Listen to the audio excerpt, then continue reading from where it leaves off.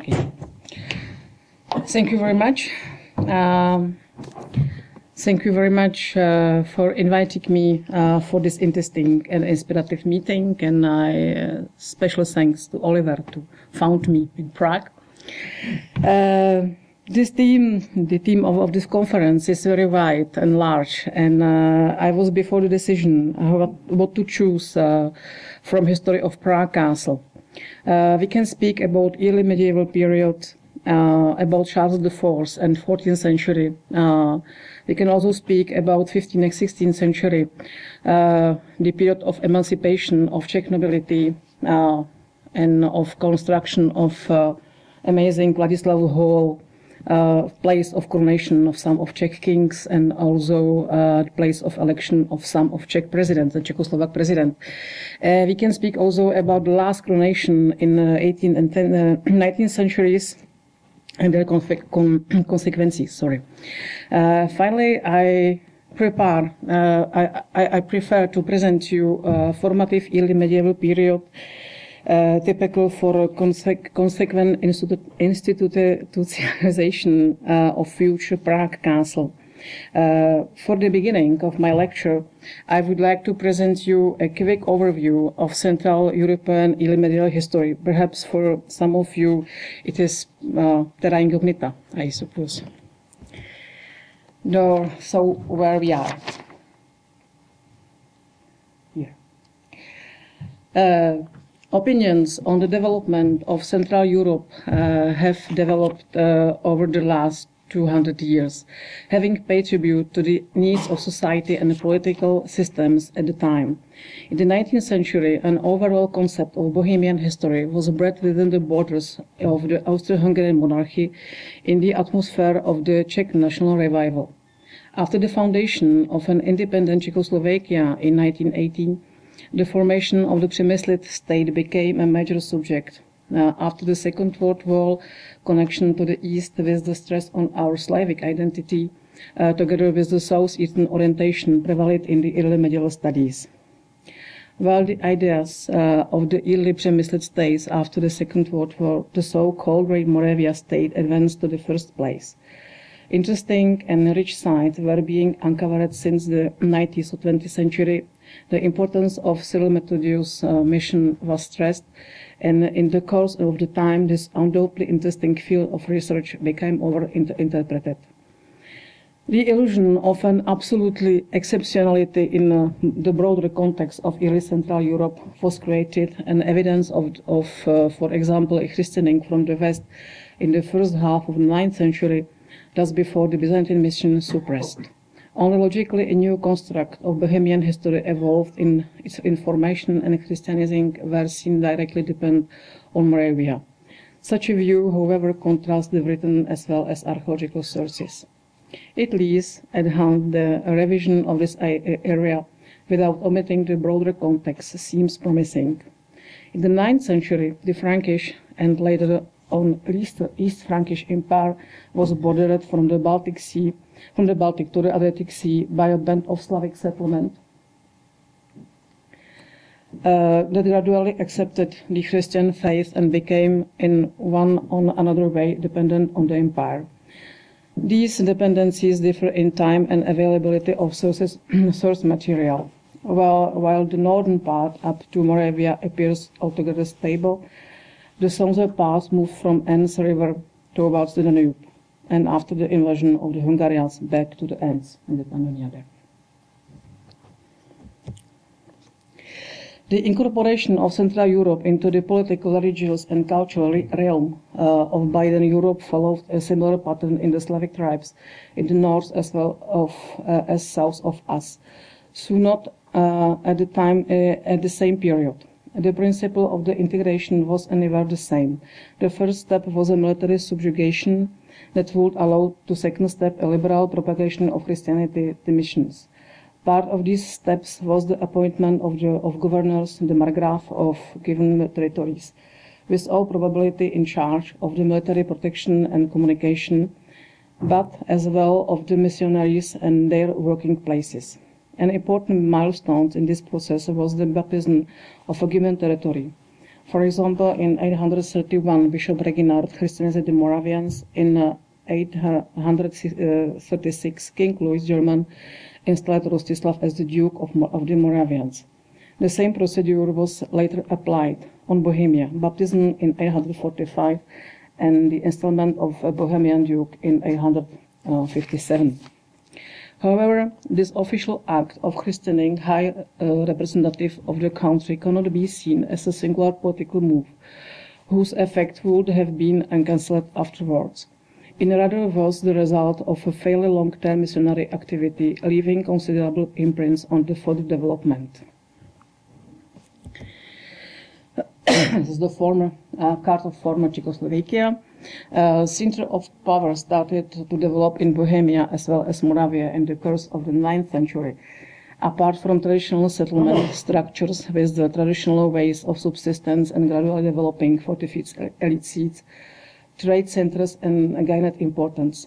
Trade with minerals, Slavs, and other important commodities stood behind the flourishing of Moravian as well as Bohemian centers. Prague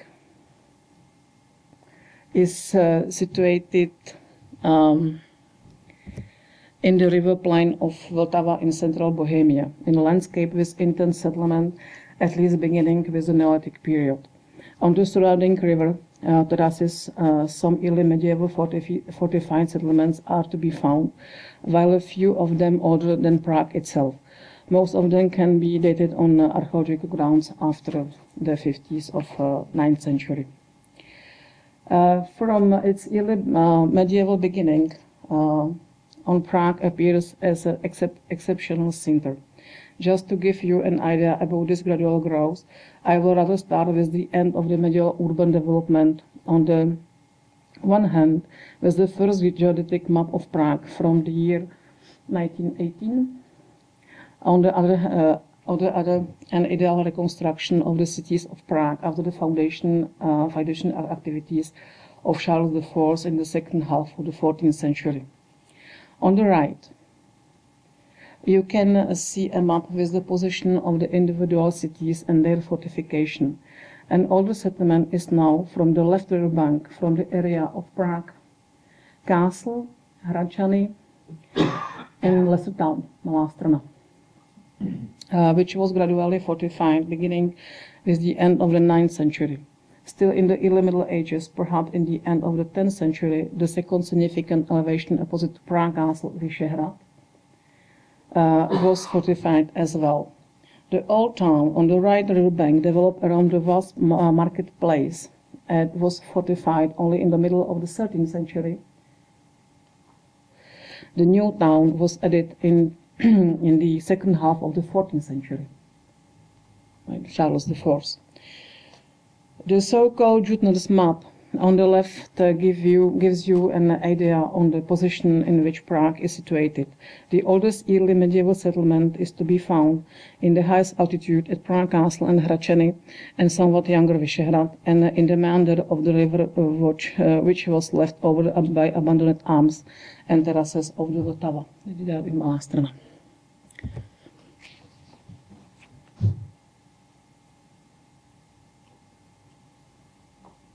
Prague Castle forms a significant dominant on the left bank of the Vltava River, or Moldau, if you prefer.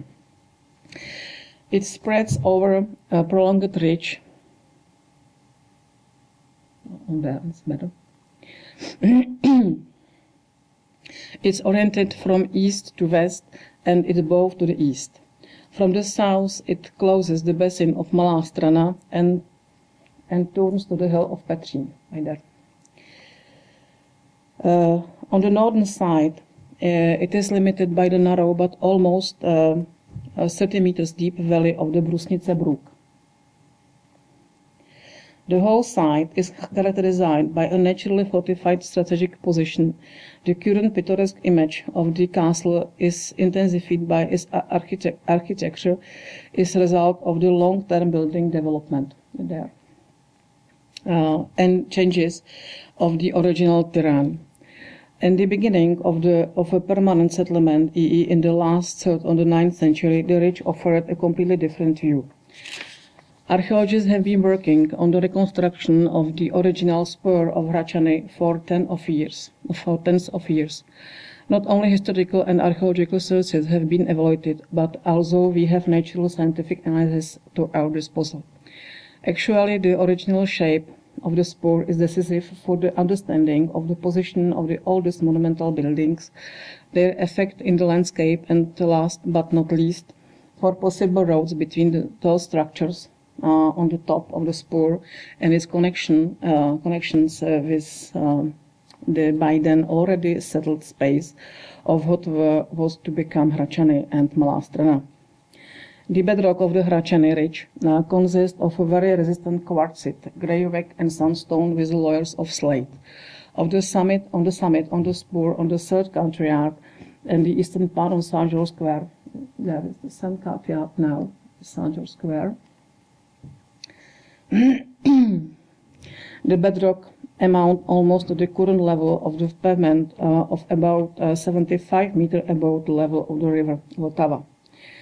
The morphological basic shape of the structured and rugged Hradčany spur formed through the erosion during the Tertiary and Quaternary between the river Vltava and its inflows, the now abandoned stream Malostranský in the south, and Brusnice stream, Brusnice Brook, part. At the end of the 9th century, the territory of Prague Castle looked completely different from today. Settlement was concentrated to two elevated parts of the ridge, divided by an irregular canyon.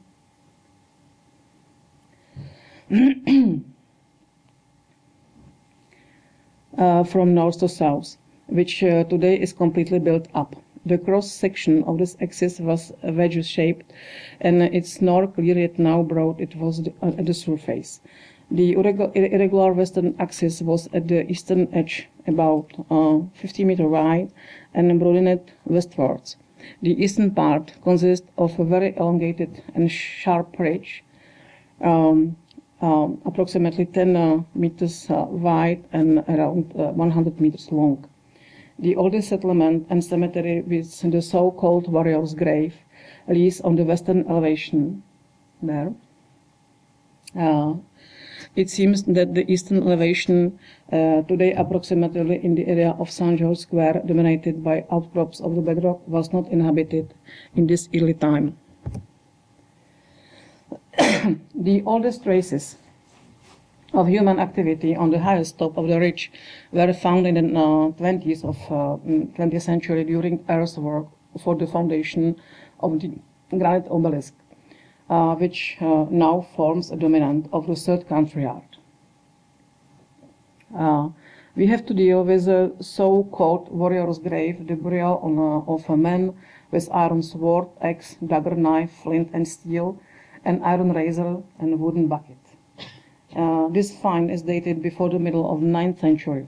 Moreover, the surroundings of the top of Hradčany are connected with the so-called Žiži Mount, perhaps a pre-Christian sacrificial site, and a princely throne where the princess of Bohemia should have been enthroned. We did not find any traces neither of the mount nor of the throne, but the further development of the structure of this area do not hinder at such an interpretation. The Church of Virgin Mary, the first Christian building on Prague Castle now, was surveyed in the 60s of 20th century.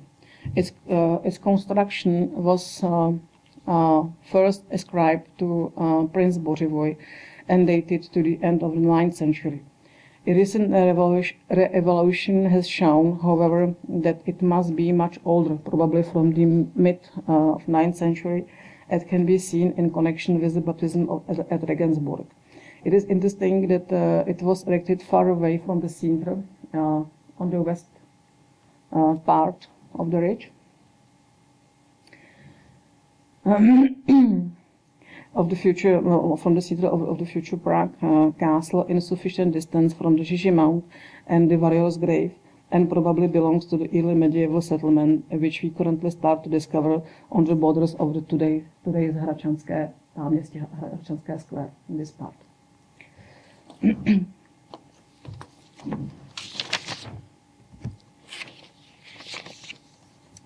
This is view from west.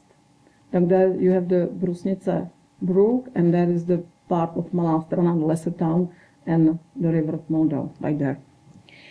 The re-evaluation of the archaeological excavation and the setting of individual pieces of oldest architecture on the original physical relief have clearly shown that we have to re-evaluate even the significance of and hierarchy of individual areas.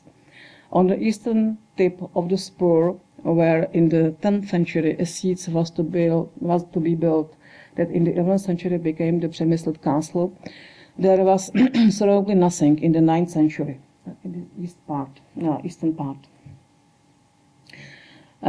Nearer to the west, behind to the ravine, on the most elevated spot of the spur, there was the warrior's grave, and we assume also the Žiži Mount. Even further to the west, on today's Hradčany Square, was an empty open space already in the Middle Ages. On the borders of this space, we are starting to discover dense early medieval settlement. In the northern part of the strip between this open area and Žiži Mount was erected a church, which was known as the Church of Virgin Mary, and we are dating now to the middle of the 9th century. This is the Hradčanské square now, it is also open space. The first Christian building on the eastern elevation was erected sometimes in the 20s of 10th century. At the time, Prince Vratislav founded almost at its top the St. George Basilica. A couple of years later, Prince Venceslas had a rotunda built for the relics of St. Vitus. This round church stood on the western end of the eastern part of the spur and the edge of the ravine. The position of both these churches frames the original urbanistic core of the future Přemysl castle. Recently, the thesis appeared between both churches after the lowering of the rocky ridge, the oldest building face of the somewhere here. The oldest building face of the Brunsley Palace would have been erected. Nearby the St. Vitus Rotunda, as well as of the proposed palace, there was to be found, as we know, the so-called St. Venceslas well.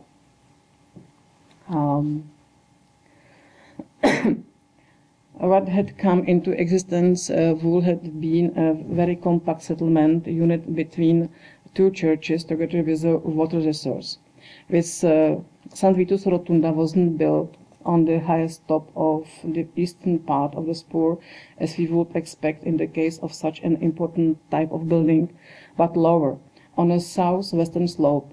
A good reason could have been dense building on the topmost level. Now we are rather of the opinion that the true reason is that this way, because of the ravine, the rotunda was better visible mainly from the area of the lesser town, where then the center of the civic settlement is to be situated.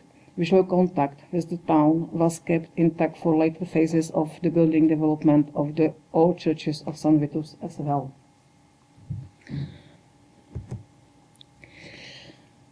In the 70s of 10th century, when the bishopric was installed, St. Vitus Rotunda became an episcopal church. Most probably the bishop had to get a premise for the erection of his own seats, first of timber, then of stone with the chapel of St. Maurice. It was erected on the western elevation nearby the graveyard with the warrior grave. The question is to what extent the local tradition was still alive, and what were the true reasons for founding the bishop's see at exactly in this place. What actually came into being was the southern and western limit of the future episcopal district, and this had a couple of further important consequences. About 80 meters was the distance between the seat of St. Vitus and the connecting to road led over the ravine. Very probably the ravine already was filled up, and was easily to be passed. The leveling of the terrain facilitated the existence of another cemetery on which, in close, obviously western neighborhood, the grave of San Adalbert was to be erected in the 30s of 11th century. The long distance between episcopal see and church leads to the consideration whether a much larger longitudinal episcopal church was not intended already in the 70s of 10th century. In the eastern part of the elevated area, north of the St. George Basilica, and Benedictine nunnery was added here. It appears as if the space which in the course of 11th century was to become the spiritual center of the land was already set out in this early time. The configuration of the individual areas in the 9th centuries show that the primary function of the castle spur was a sacral one. It was a sort of a holy mountain with a place of assembly, maybe, and in the mid-9th century at latest, the first Christian church stood there. Mostly probably inauguration took place here, whose rather faint reflections was recorded in the early medieval written sources, legend, and in Cosmas' History of Bohemians. These texts, however, were written down at much later time, and their main function was to legitimize the ruling Přemysl dukes. The Přemysl family moved to the fore at the end of the 9th century, and Prague Castle was not their seat at the time. They seem to have been at home rather at some castles in central Bohemia. All references to their conquest of Prague Castle remain unclear and were recorded at considerably later time. The Přemysl are safely proven only in the 20s of 10th century, when St. George Basilica was erected. This part. On the easternmost tip of the spur, most probably already from the beginning with the ambition to become a bishop see. In the first half of the 10th century, there was an archipresbyteriate founded by Regensburg. Then in 973, a bishopric at San Vitus Rotunda. Since there is limited space suitable for the settlement around the two churches, the question arises, when did the castle become the seat of the ducal and later on royal family? We can say with certainty that it was at the beginning of the 12th century, even though some evidence points already to the 11th century. By all means, at the time ecclesiastical areas has developed in the accessible part of the castle, and the duke had to be satisfied in the southern slope to the lesser town. We know the description of the ducal inauguration right from written sources. It should have taken place at Scone on Žiži Mount, which means on today's third country yard. It remains unclear when this ritual was added by Christian elements. However, the ritual was transferred to the church only after the construction of San Vitus Basilica, the second church of San Vitus, which had replaced the Romanesque Rotunda at the second half of 11th century. In view of their position towards Francia and the later Ottonian Empire, the Czechs had no real kings, although this title was technically a non-hereditary born for the first time by Vratislav in 185. A hereditary royal title is known from Bohemia only since 1198, since the reign of Přemysl Ottokar II. Bohemian historians have a vain try to find the coronation order of the Bohemian kings. Until now, it seems that the first king who connected this ritual with the Cathedral of St. Vitus at Prague Castle was only the Emperor Charles IV in the mid-4th century on grounds of the French prototype. Until then, the traditional ducal inauguration seems to have survived. This, however, did not prevent Prague from becoming an indispensable center of Bohemian Duchy kingdom or any other later state formation that had Prague as its center. It was the seat of bishopric, archbishopric, of rulers, and after 1918 of the president of Czechoslovakia, and still is the seat of the Czech president. The tradition established between the 9th and 12th century represent one of the pillars of current Czech culture identity. The Mouses from Prague, thank you.